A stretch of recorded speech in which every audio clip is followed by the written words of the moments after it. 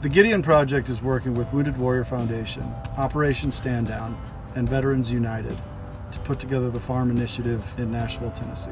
Homeless vets, obviously, they're going through some serious problems where they don't have that backbone of support, that pride anymore. They've lost it.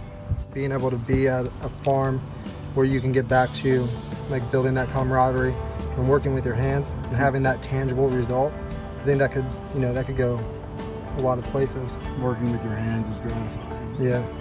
You also see, you reap those rewards. You see that I built this, I did this, and I think that can do a lot to boost the self-esteem.